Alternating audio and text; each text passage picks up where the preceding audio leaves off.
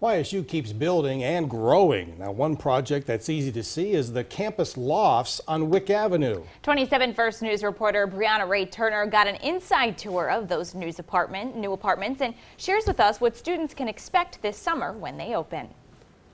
Youngstown State University has tons of new student housing, but this one is pretty unique. It's going to give you the hotel kind of vibe, city vibe, in Youngstown, which is pretty big, I think. YSU sophomore Kaylee Ignat couldn't be more excited to see new student housing on campus. I think it's really cool that we are building a new apartment complex on campus. It's like near the Chipotle, so it's really cool for students. The Campus Lofts has 4 levels with 22 different floor plans.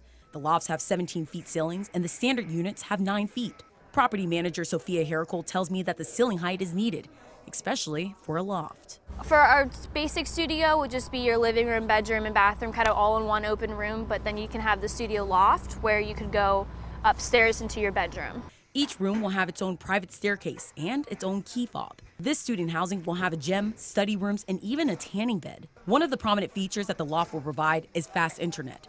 Heracole says as a former YSU student, she knows how important it is to have great Wi-Fi. The fiber optic Wi-Fi, it's going to be super fast. It's faster than the university, so it's going to be lightning fast. But as most people would like to know, are the prices of these units affordable? Our prices start around $715 and they will go up from there. But again, we're all in range with other people on campus, other apartments. Heracole says Campus Lofts will be very convenient for the students. I do think it's going to be a great opportunity for some of the students living here just because it's going to be right on the edge of campus, right on the edge of downtown, so you can have a little bit of both worlds. Campus Lofts are opening this summer, and they're still accepting applications. In Youngstown, Brianna Ray Turner, WKBN 27 First News.